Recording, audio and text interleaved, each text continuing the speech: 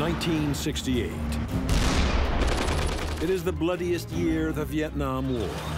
American tanks are caught up in the thick of the fighting. There's a common misconception that tanks, were not used very much in Vietnam. The tank commander said, "Bring it to the left, bring it to the left. Start shooting." To win the war, the Americans unleashed the military might of their armored forces. Our two tanks put out savage firepower. But the North Vietnamese fight back, sending their own tanks into battle. Next thing I remember seeing was a round coming toward us. Now, North and South fight to decide the fate of Vietnam. Tank versus tank. In the final phase of the war, the North Vietnamese armor really did prove decisive.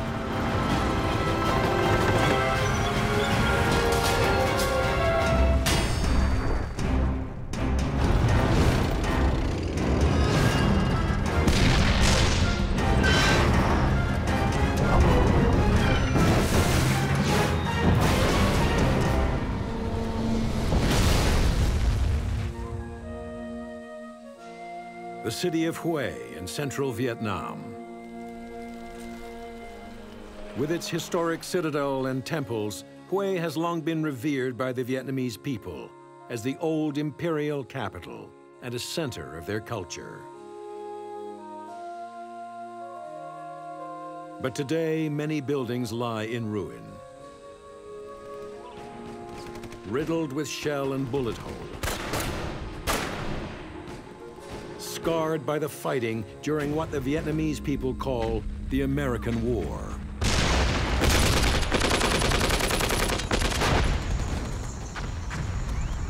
(1968). War is raging in Vietnam as forces from North and South battle for control of the country. Since 1954, Vietnam has been divided into North and South along the 17th parallel. The North is led by Ho Chi Minh, who is fighting to unify all of Vietnam. The partition of the country into two parts, which the leaders in the North, primarily Ho Chi Minh, simply refused to accept. It was always their goal to reunite Vietnam as a single country. More than just a national conflict, the fighting in Vietnam is also a front line in the global Cold War between America and Russia. The American interest in the Vietnam War was directly related to the Cold War. It was to prevent Soviet influence in Asia. They thought if South Vietnam fell, next to fall would be Indonesia and the Philippines, and all of Asia would become communist. By 1965, American leaders believe the only way to stop Ho Chi Minh's fighters is by committing U.S. ground forces to Vietnam. On March 8th, a small expeditionary force of 3,500 Marines and 2 platoons of tanks lands at Da Nang. The Americans are caught up in wave after wave of guerrilla attacks by the communists. Ambushes, rocket-propelled grenades, and landmines inflict heavy casualties on the Americans. The American tanks weren't ready for the Vietnam War in 1965. But the broader point has to be made: the American military establishment wasn't ready. In an effort to crush the enemy, the U.S. increases its troop levels to 500,000, while its armored force grows to hundreds of tanks. From 1965 to 1968, the American numbers and tanks increased in South Vietnam because they believed the communists were going to launch more conventional operations. Northern commanders are indeed preparing a large offensive.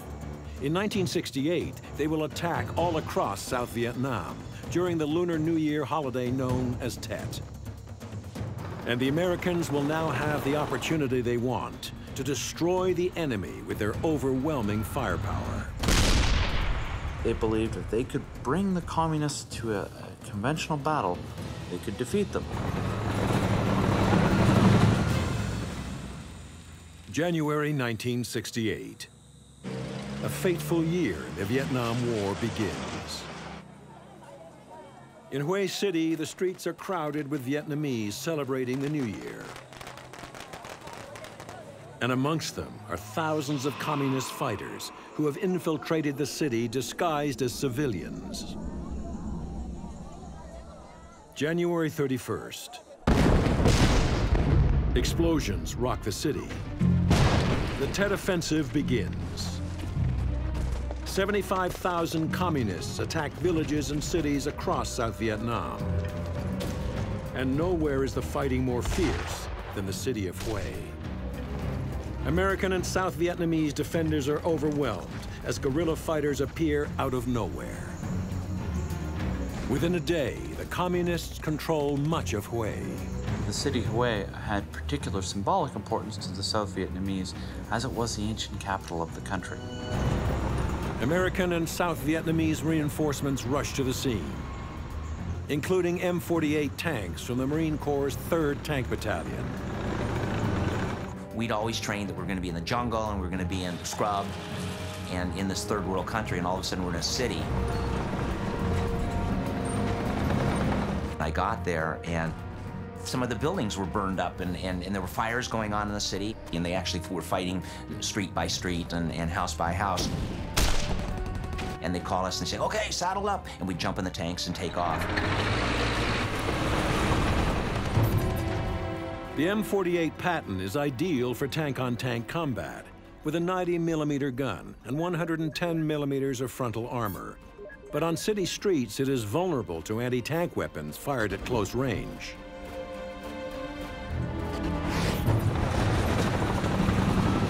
Urban combat is always nasty because you're fighting at extremely close ranges. It's like fighting in a three-dimensional maze. We got to a corner of a street. I'm looking through this tiny little periscope. All of a sudden, kind of in the distance, I see a couple figures running. The tank commander said, "Where? Bring it to the left, bring it to the left." He said, "Bring it further to the left and start shooting."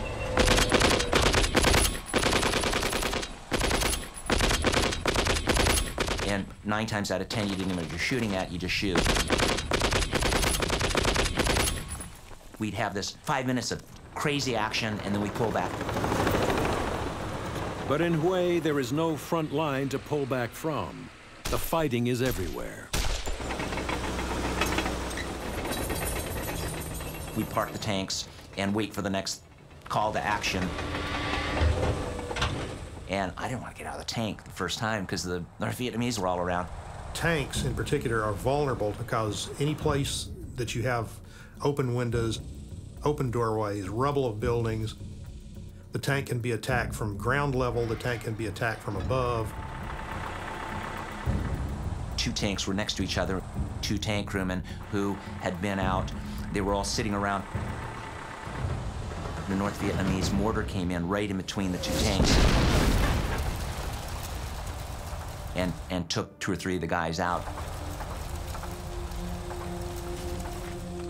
Of the 14 or 15 crewmen that went up there that first day, almost every one of them had been medevaced out and had been replaced by somebody else.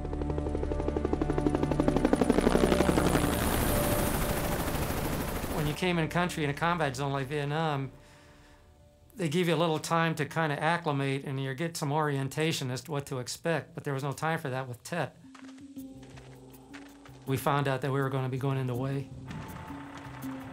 And we walked in, and that's where we first found the vehicle. That's the tank that I wound up on. We were basically replacing the crew that got hit. And I found myself as a replacement gunner. It was in pretty horrible shape. It was to be expected. You know, the tank commander had basically had his face taken off. So there was blood around the tank commander's cupola, and you could see it inside the turret. The interior of the tank might be covered with blood, body parts, things like this, but they just stuck you in that tank and you kept going. So I thought, oh my God, what's going to happen now? All I remember is the platoon commander telling us what to expect. You know, this was not tank country, he says, we're going to be going down streets. In an urban environment, tanks suffer the disadvantage that they're constrained to the roads and areas they can move through. So the communists could more easily lay ambushes in areas where they believed the tanks would go. Guys might be hanging out the window, trying to drop a satchel charge on top. If somebody's firing at you with heavy weapons out in front, you're basically stuck in the street and all you can do is back up. But the tank goes a lot slower than the stuff he's firing at you. Days after the armored reinforcements arrive, the Americans still cannot dislodge the communists from Hue. The United States was concerned about public opinion in the Battle of Hue, in that having the Vietnamese communists seize the city for a period of time was embarrassing. As the fighting drags on, U.S. commanders worry that images of tanks destroying the historic city will anger the American public. The rules of engagement in Hue were more restrictive because it was an urban area. And one of the odd things about this war came home to me as fact. I had heard about it, but I thought it was just the veterans kind of putting on the new guys. They were telling me that sometimes they found themselves in a firefight and had to request permission to fire back. I said, no, that doesn't happen. I was going down a street, and I just happened to be looking through a gunner's scope at a window in a building, and I saw this flash. And a branch from a tree just flew off, like something had hit it. I'm looking at this building. Driver saw the weapon, but I didn't know what he had. The RPGs were the North Vietnamese primary anti-tank weapons. They were essentially a reusable grenade launcher, but it was absolutely deadly to crews. I told the tank commander, let me put a round in there. He says, no, wait. For what? He has to call in and request permission to fire. Had visions of 900 rocket-propelled grenades all pumping holes into the tank and turning it into a gazebo. Time kind of slowed down.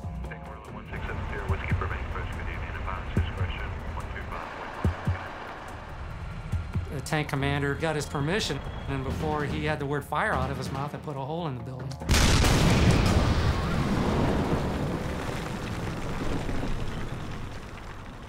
The communists are finally driven from Hue, but much of the city lies in ruins. American casualties are high, and confidence in a swift victory in Vietnam is shaken. The American public opinion was the great casualty of the Tet Offensive.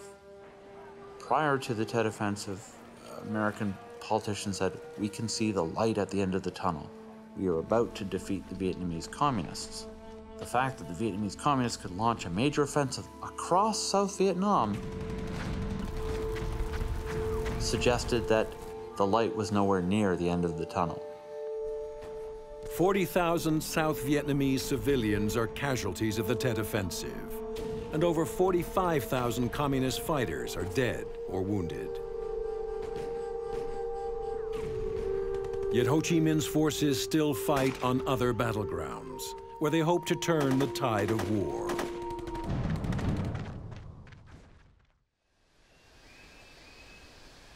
The remote mountains of central Vietnam. A rusting American tank recalls fierce battles that raged here in 1968. A reminder that the North Vietnamese were entering a new phase of the war with a new weapon, their own tanks.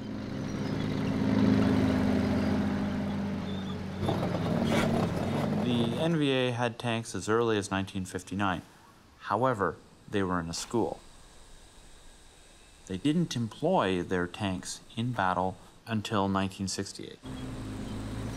At that point, the NVA were equipped with the PT-76. It was a Soviet-made tank, an amphibious tank. It was useful to infiltrate South Vietnam so that they could move them from North Vietnam through the number of water courses they would have had to cross.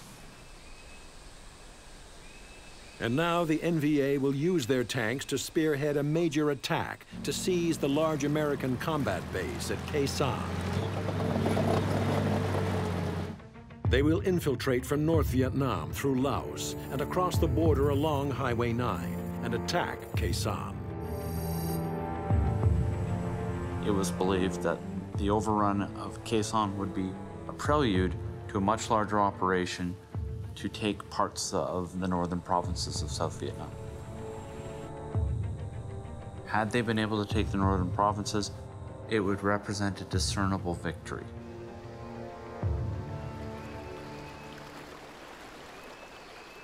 Highway 9, South Vietnam, January 1968. The NVA begin their advance along the highway. NVA infantry and tanks will attack their main objective, Khe Sanh. First, they must take a small U.S. Special Forces base, which guards the route, just 10 kilometers away at Lang Vây. The North Vietnamese mass nearly 2,000 troops and 16 tanks to attack Lang Vây. Defending the base are just 24 American Special Forces soldiers, supported by 450 local mercenaries. Well, we got a call from the captain at Lang Vây that said, okay, Long Greer, go ahead and bring your troops on in. We're going to disperse you around the perimeter so that we can defend this camp. He said the other night that there was some tanks over in Laos. He said he thought there was about 3 or 4 of them. And I said, okay, why are you telling us? Tanks had never been used in the South Vietnamese War before, and what was going over in Laos was their business. So when we moved in, we established our position, started digging bunkers and everything. The North Vietnamese artillery in the mountains begins firing on Lang Vây Special Forces base. They could look right down on top of us. So they were putting some pretty effective fire on us every night. February 6, 1968. Night falls over Lang Vây. And so at this point, we feel like this may be it. The communists are about to unleash their attack. Leading the assault will be PT-76s from the NVA's 198th Tank Battalion. The PT-76 is a Soviet-designed light tank with a crew of 3. It's armed with a 76.2 millimeter main gun, but it has only 17 millimeters of frontal armor. When the North used tanks at Lang Vây for the first time, it represented the beginning of a shift in their strategy. They were prepared to blend conventional operations with guerrilla operations. As the PT-76s reach the perimeter wire of the base, the sudden appearance of so many NVA tanks catches the Americans by surprise. Sergeant in the bunker with me, he said, "Sir, I only got one thing to tell you. We got tanks in the wire." I said, "Are you serious? Tanks in the wire? Let's go, man." All of a sudden, I'm like, whoa, God, look at that. That's a Russian tank, man. It's a PT-76. The Americans scramble from their bunkers and ready their main anti-tank weapon, the 106 millimeter recoilless rifle. And then boom, the 106 goes off. They knocked out the first tank, opened the breech, put in the second round, knocked out the second tank, put in a round, knocked out the third tank.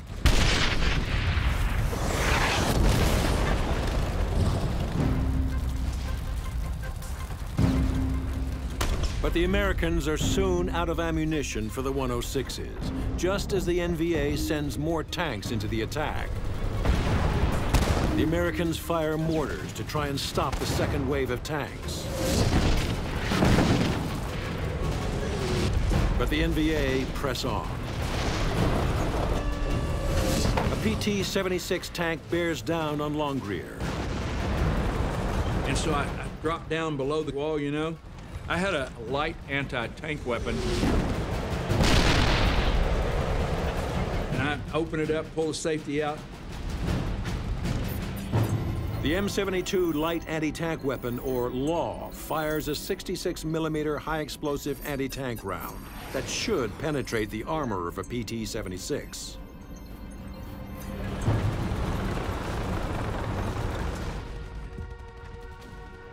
Click it, and I throw it down. Give me another one. The law is proving unreliable, and the PT-76 tank is closing. So I tried 3 of these things, and they wouldn't fire. So the 3rd one, I lined up the sight right at the very front where I thought the driver would be on the tank. I go, and I can watch the round.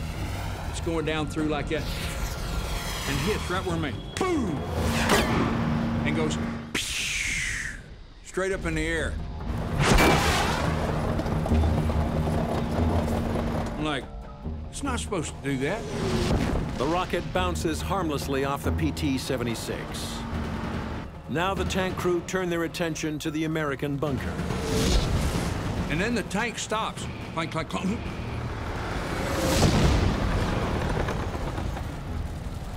He goes, starts moving his big barrel toward us, you know.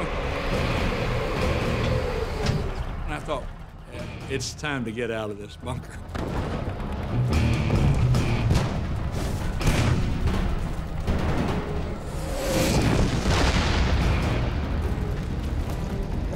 The North Vietnamese have adopted the American tactic of using the overwhelming firepower of the tank. Lang Vei's defenders are on the verge of defeat. After a few hours of combat, the North Vietnamese control most of the Lang Vei base. Longrear and the remaining special forces fall back to their last defendable position, the Tactical Operations Center, or TOC. Which is this underground bunker where all the radios and the command signals go out and everything. The NVA lose no time in pressing home their attack on the defenders in the Tactical Operations Center. And sure enough, we hear a tank. And here he comes. Boom, boom, boom, boom. But the Americans have learned a lesson about the PT-76. And I said, I think we can kill him from the side. I said, don't shoot him in the front, it don't work. We fire that law on that tank. Boom. So we knocked that one out, and here comes one behind it.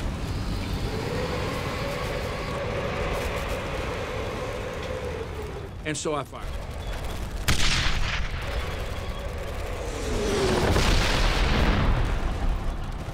But it doesn't kill it. They can't go anywhere. It knocked the track off. So now they're swinging the gun around. So I still have a law on my shoulder. Then I went ahead and fired it. Another PT-76 is destroyed. The relentless NVA tank attack closes in on Longrear and the defenders. Another tank comes out.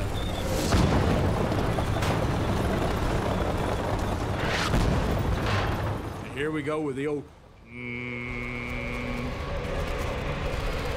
So I knew what was fixing to happen. Desperately short of anti-tank weapons, Longrear heads into the TOC to look for more. So I took off downstairs. Just as I get to the bottom, boom! And the concussion knocked me through the entrance.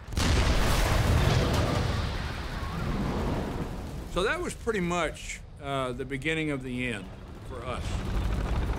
The NVA tanks have overrun Lang Vei. Trapped in the TOC bunker, the Americans refuse to surrender. I mean, they were hanging through the holes, throwing hand grenades and shooting and stuff, and all of a sudden,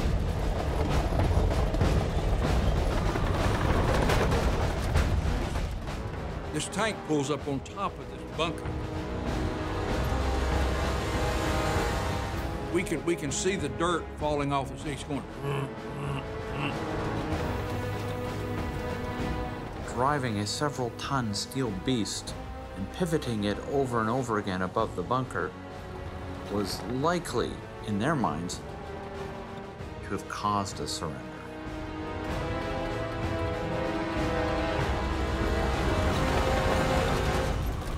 But But Langvey's defenders hold out in the bunker.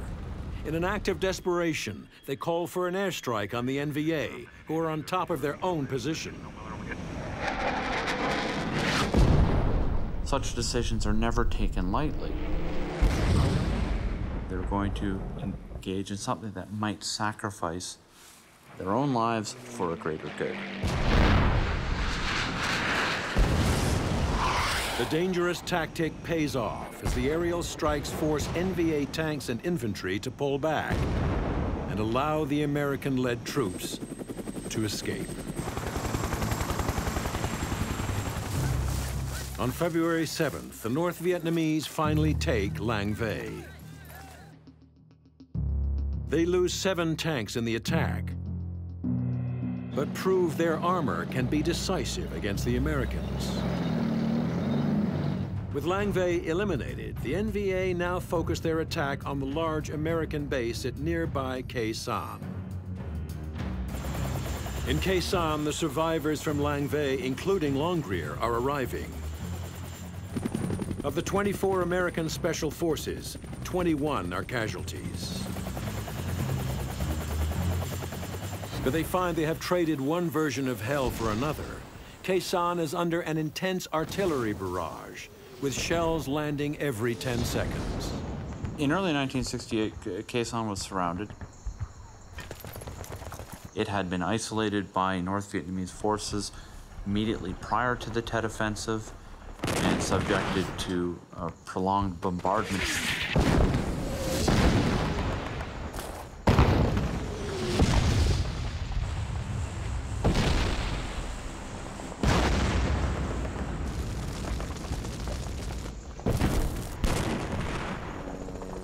The North Vietnamese besiege Khe Sanh, trapping some 6,600 Marines and South Vietnamese troops, and a detachment of M48 tanks. I volunteered for a tank assignment and volunteered to go to Khe Sanh. The siege of Khe Sanh to me personally was, I hope, the closest I'll ever get to hell.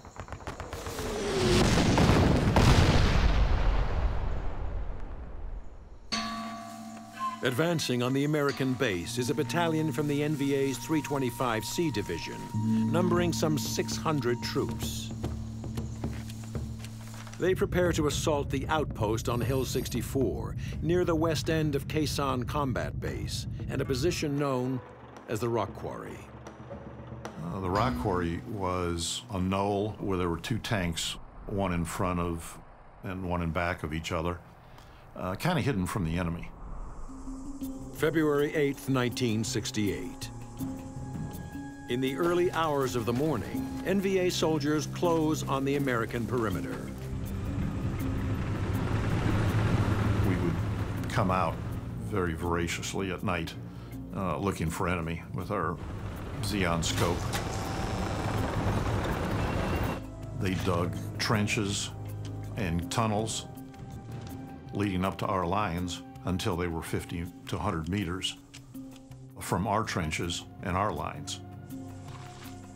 NVA soldiers crawl silently forward to place explosives under the barbed wire. They could melt through our lines like a hot knife through butter.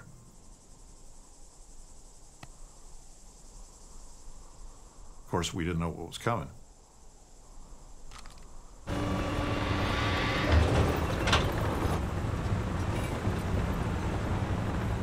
And now NVA commanders give the signal to attack. And I distinctly heard the bugle, and I knew what it meant. And saw the flares. It is the signal to detonate dynamite and blast holes in the perimeter wire.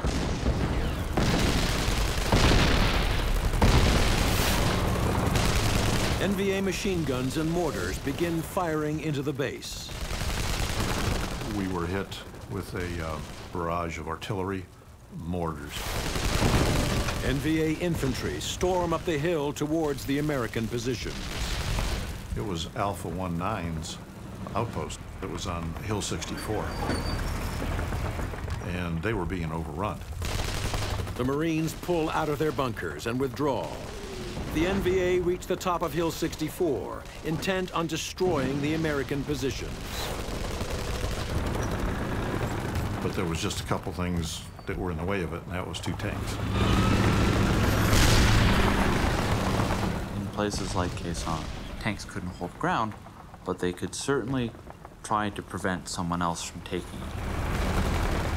The American tanks maneuver behind the enemy attackers, but are forced to fire on their own positions, now held by the NVA. So we've got to put some heat in there, and that's what the tank commander and that's what the gunner were screaming and yelling and called for. We fired a dozen and a half rounds. And we put many of those right into the same bunkers that our troops were in, only minutes before. Our tanks put out savage firepower. The counterattack forces the NVA to withdraw, but not before they demolish the American bunkers.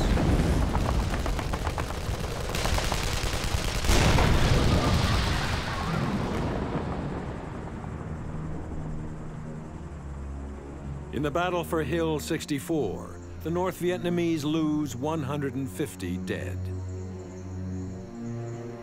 Tanks played a critical role in the siege of Khe Sanh. We displayed to the enemy that we could be at any point that they would choose, and that we could be there in a matter of moments.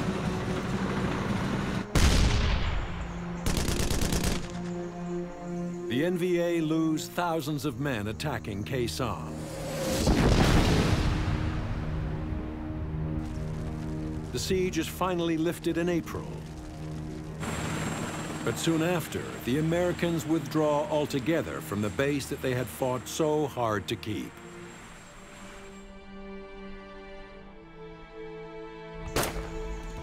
"1968 is the deadliest year of the war for the United States, with over 15,000 Americans killed in combat. The death toll fuels the anti-war movement, with protests erupting throughout the U.S. and around the world. 1968 does represent a turning point for the American will to fight. What the American public discovered was that they were going to have to pay a much greater cost to save South Vietnam from the communists. And it's at that point that the American public began to turn in much larger numbers than it had before. While the United States grows weary of the war, the North Vietnamese remain determined to continue fighting and defeat their enemies. New offensives are planned, and tanks will be crucial as the communist campaign to unite the country expands. Ho Chi Minh's guerrilla fighters are now a modern army, ready to take on the most powerful nation on Earth.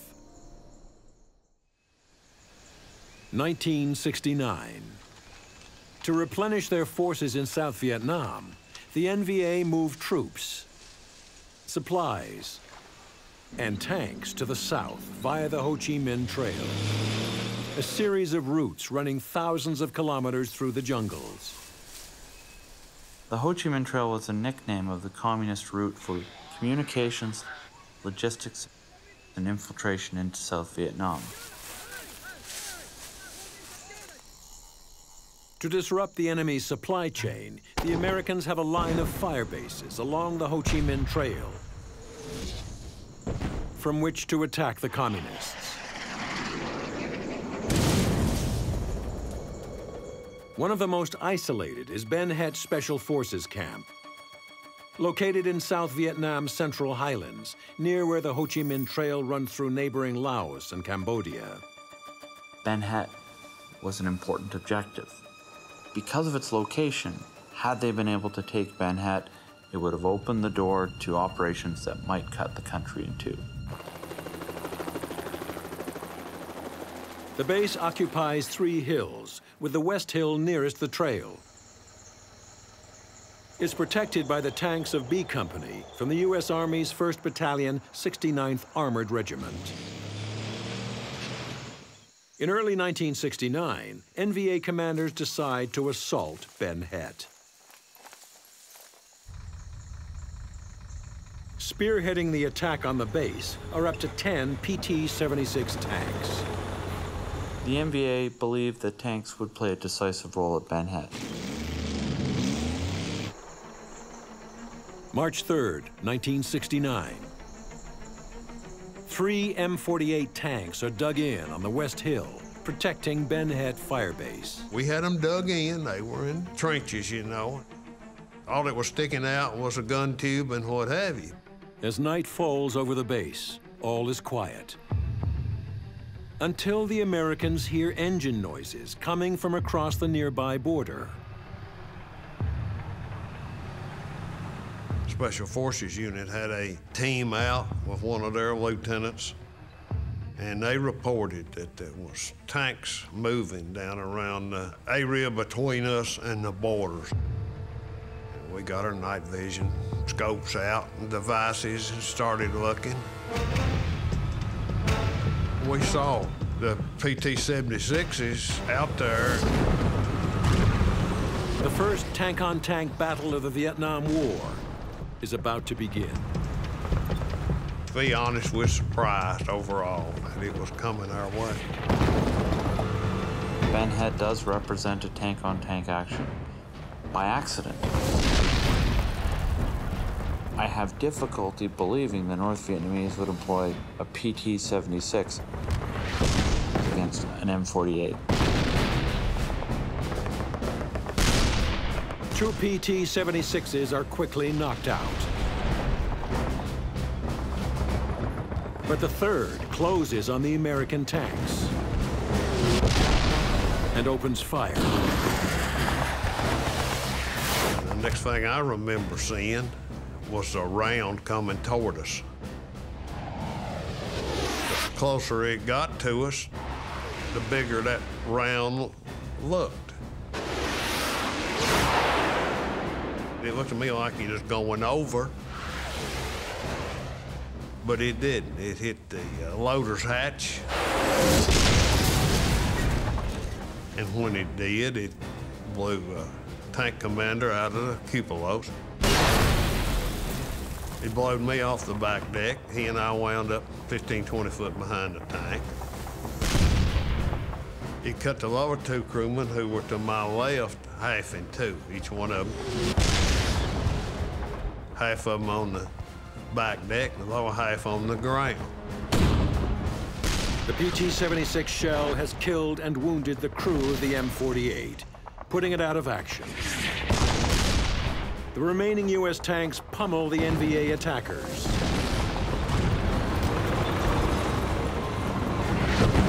Finally, the communists withdraw.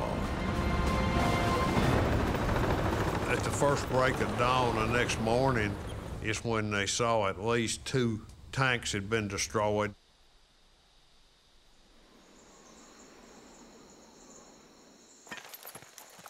Though the North Vietnamese will launch more infantry and artillery attacks in the months that follow, they fail to capture Ben Het. But the tank-on-tank battle fought here marks a deadly escalation in the conflict. The use of tanks by the NVA represents an increase in the NVA's confidence and ability to wage conventional war. By July 1969, more than 40,000 Americans have died in Vietnam. And there is still no end of the war in sight.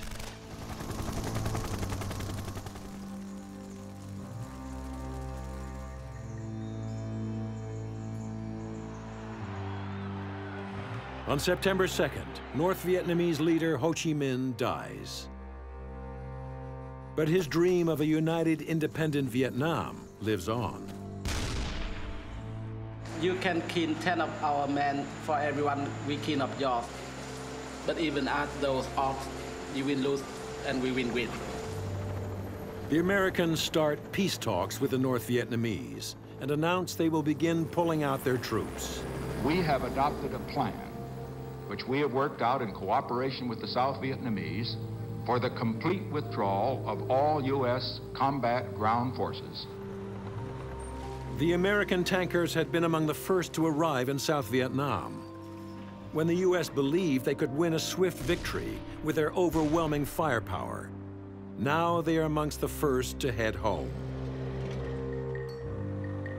As North Vietnam moves from guerrilla to conventional warfare, their tankers prepare to play a greater role in their fight to unite the country. And as the American war is ending, the fighting in Vietnam enters its decisive phase. 1972. Most American forces have withdrawn from Vietnam, leaving the South alone to defend itself. Because of the American withdrawal, the South Vietnamese economy was weaker. They didn't have as much money to spend on their own defense. The North, however, strengthens its forces, with help from the Soviet Union and Communist China, who supply them with powerful new tanks. Soviet aid allowed them to rebuild their forces for future operations. The North Vietnamese did believe that they could defeat the South in a conventional war in 1972. Spring 1972. The Communists launch a new offensive. The attack will be their largest of the war, and it will be spearheaded by hundreds of tanks. When people think of Vietnam and tanks, most people make the assumption it's jungle. But there were areas that were very, very good for the employment of tanks, particularly the northern provinces. The main tank assault falls on the border provinces, where the Communists believe the enemy is weakest. This was the first time the North Vietnamese used tanks en masse during the war in Vietnam. For the attack, the North Vietnamese field 30,000 troops and more than 150 tanks. Defending the northern provinces are nearly 30,000 South Vietnamese troops and dozens of M48 tanks. March 30th, 1972. The attack begins as NVA troops swarm across the border into South Vietnam. With them come 2 regiments of armor, which includes the most modern tank they have, the T-54. The T-54 is a Soviet-designed main battle tank. Intended for tank-on-tank warfare, it's armed with a 100mm main gun and has nearly 10 centimeters of frontal armor. The NVA plan to use their tanks to capture the provincial capitals of Quang Tri and Hue, giving them control of the northern provinces. In order to do so, they must cross a vital bridge over the Cua Viet River at the town of Dong Ha. The Dong Ha Bridge was important because it could handle armored traffic. Had it fallen into communist hands, they would have been able to continue further south and get to Saigon. As the NVA tanks close in on Dong Ha, the South Vietnamese Army rushes its newly formed 20th Tank Battalion to defend the bridge. They have 42 M48 tanks and are ordered to hold Dong Ha at all costs.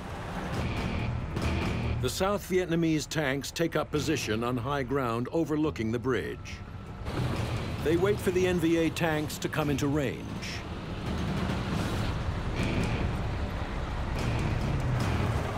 As the NVA tanks approach the bridge, they enter a killing zone.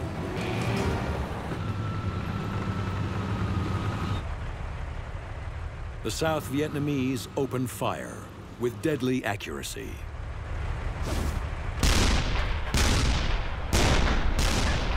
"11 enemy tanks are hit.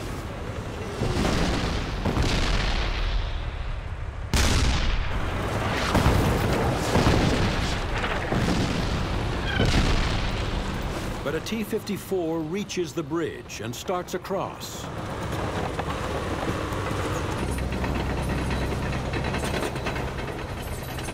A lone South Vietnamese Marine aims to stop it with an anti-tank weapon.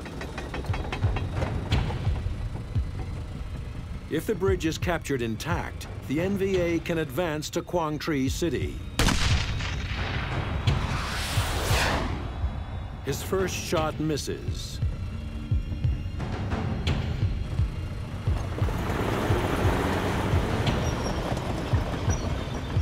He has one rocket left.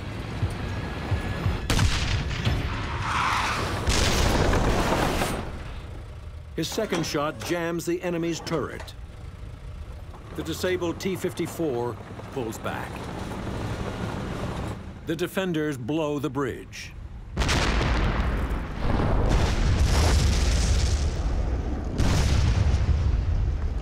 Stopping the NVA tanks from crossing.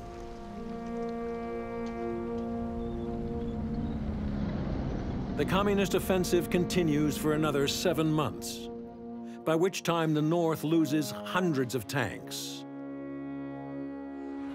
But they gain control of some 10% of South Vietnam. The Vietnamese communists believed the end was in sight. In early 1975, the NVA mounts yet another offensive. Their tanks begin to attack southern positions and advance towards the capital, Saigon.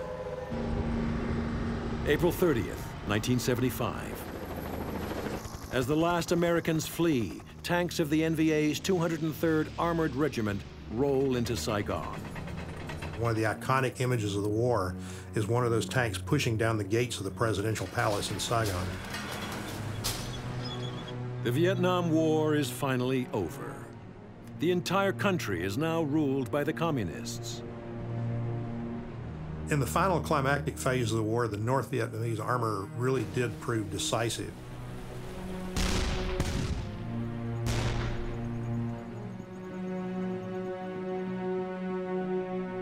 Over 5 million Vietnamese people die in the battles that raged in the war for Vietnam. The war cemeteries and memorials bear witness to the terrible price they paid to be unified and independent.